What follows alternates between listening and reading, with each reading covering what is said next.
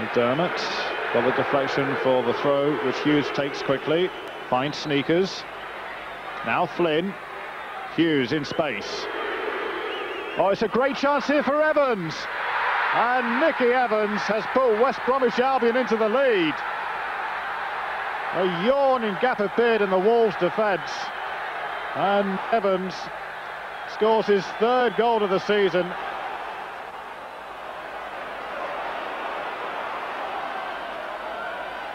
Good skill by Flo. And it's a searching ball to the far side. Here's Simpson. And it's away from goal by Corica. Just the right sort of angle if Simpson does want to try and cut it around the wall.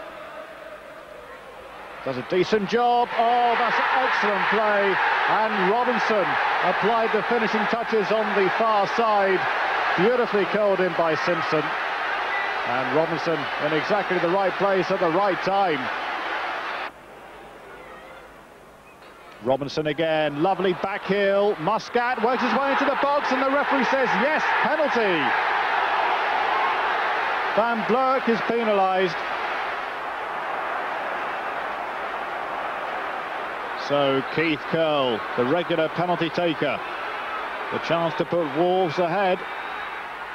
Oh, and he's blasted it so far wide.